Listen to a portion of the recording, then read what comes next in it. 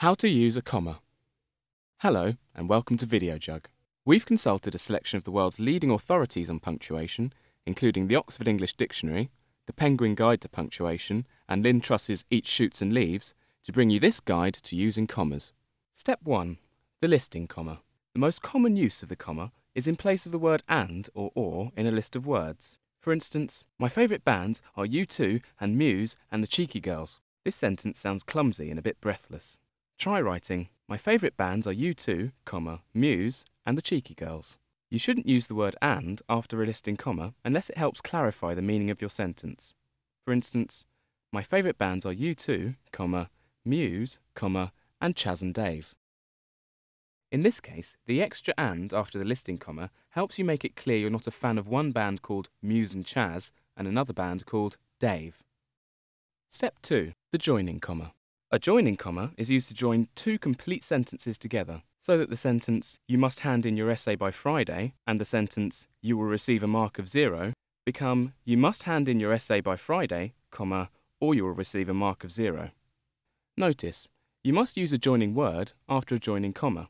Words like and, or, but, yet, or while are all joining words, so the following sentence would be wrong. Bangladesh is one of the world's poorest countries, its annual income is only $80 per person. In this case, you should use a semicolon instead of a comma. Step 3. The gapping comma. A gapping comma is used to indicate that some words are missing from a sentence. So the sentence, some of us wanted to spend the night in a club, others wanted to spend the night in a bar, becomes, some of us wanted to spend the night in a club, others in a bar. The comma after the word others shows that the words wanted to spend the night have been taken out. You can use listing, gapping and joining commas together. For instance, Italy is famous for her composers and musicians, France, for her chefs and philosophers, and Poland, for her logicians and mathematicians, full stop. Step 4. The bracketing comma. The word comma comes from the Greek for a piece cut off. And as the Greeks invented commas, it's safe to say that the bracketing comma is the oldest form of comma ever used. A pair of bracketing commas is used to indicate an interruption that doesn't disrupt the smooth running of the sentence. As in, she groped for her cigarettes and, finding them, lit one. Which could also be written as, she groped for her cigarettes and lit one. The words within the bracketing commas can be taken out of the sentence without disrupting its meaning. Be careful about this point. As the following example shows, it's easy to get wrong. The people in the queue, who managed to get tickets, were very satisfied. Written with commas, this means the people in the queue were very satisfied, when what it's really trying to say is the people in the queue who managed to get tickets were very satisfied. If your weak interruption comes at the start or end of a sentence, it's completely acceptable to use just one bracketing comma. This is because you can't start or end a sentence with a comma. So the sentence, I think we can say that, all in all, we've done very well, could be written as, all in all, I think we can say that we've done very well, full stop.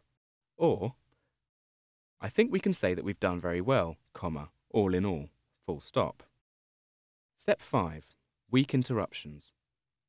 Though, because, since, after, before, if, when and although are all words that set you up for a weak interruption. Like this, although I like it here, I'm going to have to leave soon. If you use any of these words at the start of a sentence, it's acceptable to use a comma later on. Because there's no public transport, I'm working from home today. Note that the final section is a sentence in its own right. I'm working from home today. But it's preceded by a qualification. While it may look the same, this is different to a bracketing comma. You can't take out the section before the comma without changing the meaning of the whole sentence. Step 6. The interjecting comma. This is the old-fashioned comma we all know and love, the comma to indicate a pause in the sentence. Stop, or I'll scream. You should only really use one interjecting comma in a sentence, otherwise you risk over-punctuating. Stop, or I'll scream, and shout, at all the people, passing by, full stop. Step 7. Speech commas. Before you use quotation marks, you should always insert a comma, like this. She turned round and said, I don't want to go there. Done.